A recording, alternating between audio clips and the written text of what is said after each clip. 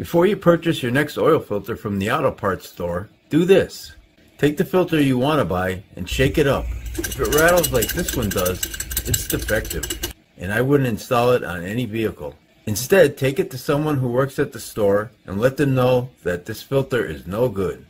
The other day a viewer told me that a few years ago he accidentally purchased a couple that rattled and asked me to spread the word. It's also a good habit to check it just before installing it on your engine.